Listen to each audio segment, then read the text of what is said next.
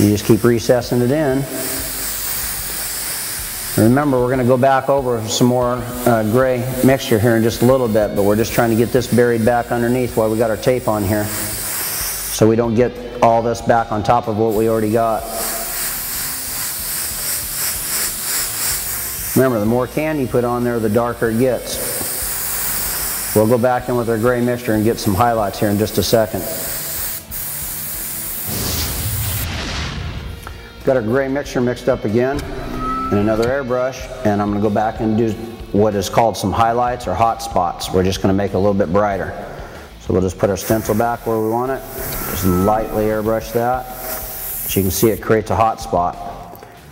We'll just put it right back in the same spot again, do the same thing. You just want to do this in a couple spots.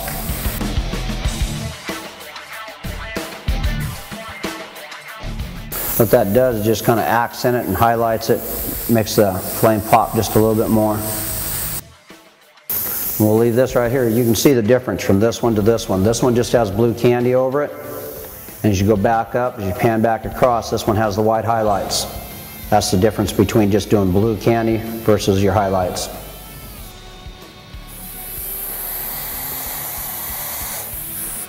As you can see, we're just kind of highlighting here and there, just like we did the other one. Now, the reason we're doing this video is we get asked thousands of times, you know, how to do a chameleon flame, how to do a metallic flame, how to do it on white, how to do it on red. Well, this realistic flame that we're doing right here is what we call a twisted flame. Now, we got a new video coming out. It's called Smoking Gun 5, all fired up. It has 9 different techniques coming out showing you how to do different types of flames on different kinds of bases. There's not just one style of flame that I do. I do a variety of flames. There's not, if you look at this flame and you compare it to another flame we got in our video, it's called the Fat Boy flame. Totally different style, but still the same kind of techniques, same kind of patterns. It's all the general idea, but we're just giving you the basic tools to do this.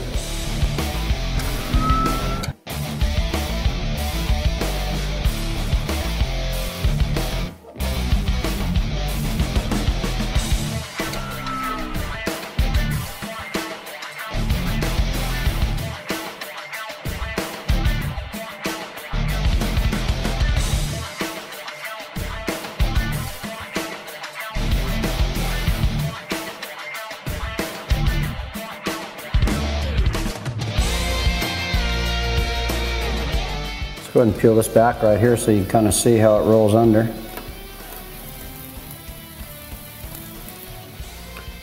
So you can see from the white contrast going to where the flame's at.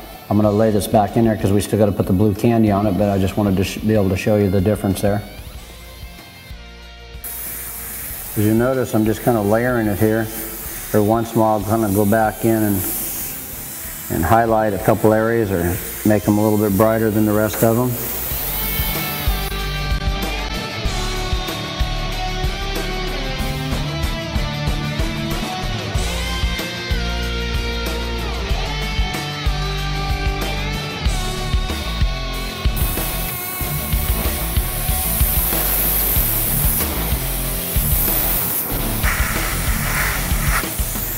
I don't outline every single flame that I do. You'll notice that some of them got a hard edge like in here, and some are soft, and then some I won't even outline. It's just, I don't know, it's just the way I do it. It's not whether it's right or it's wrong, it's my style and how I teach to do it. I've seen it done other ways, and I like other ways also. I just know this looks really cool when it's all said and done.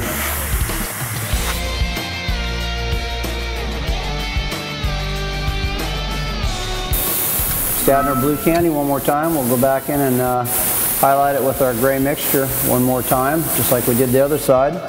We're just kind of filling it in right now.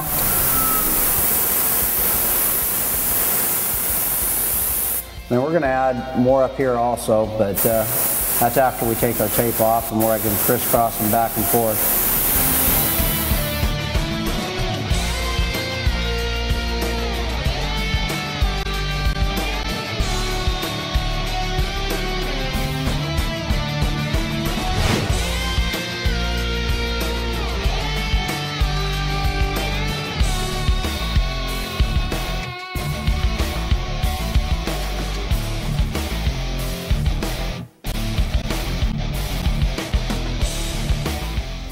Come here, I want to show you a mistake. I mask this off right here. If you don't mask exactly on that line right there and you spray it, you're going to get that hard white line. You don't want it to look like that. You want it to look like this right here. So to fix my mistake, we're going to go ahead and carry this flame over top of the flame because we're going to have some go over and some under. But that's what you don't want.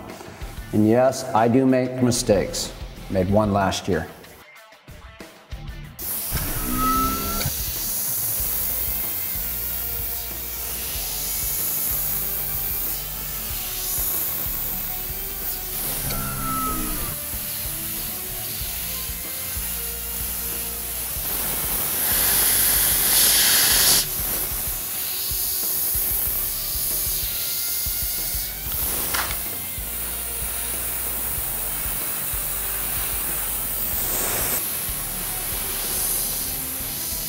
You're still going to see that a little bit, but I'm going to go ahead and put some blue candy over it, and then I'll highlight some and it'll kill that white spot.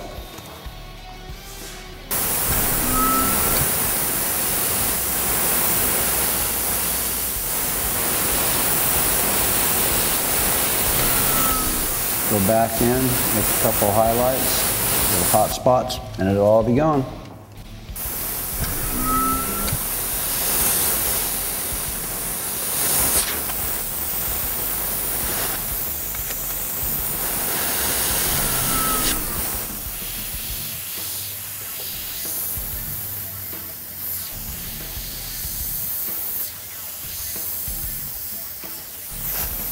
There, you fixed it. We mask off our flame right here, so now we're going to go ahead and carry it under. Just bring it right back across.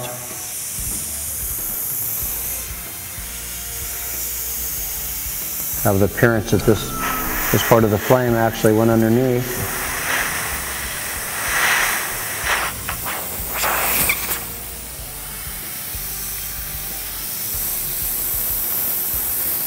Go back across again. We'll put our candy blue back on it here in just a second and then do our highlights. This process takes a while to do it this way because you can't really see the flame. If there was a contrast between the colors, this would be a lot easier to see, but you can't as you're crossing it over. So when we bring the flame around here, this goes under and back and forth. Like we went under here, came back up, and then we're back under here. Now I'm going to make one flame lick. Actually, I'll pull this up right here, and I'll make one go back across the top. In fact, we can do that while we got it off there.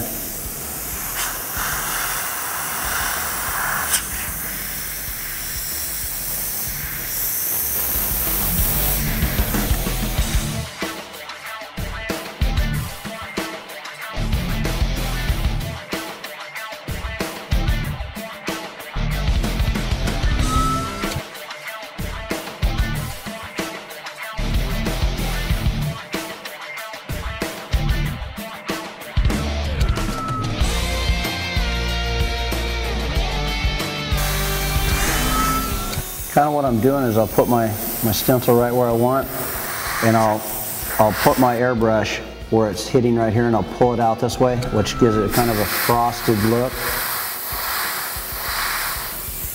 So it just highlights it right in that one spot. That's what I'm going for.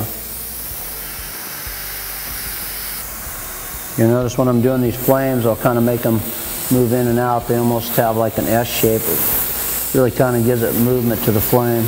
And that's what we're going for in this actual design here.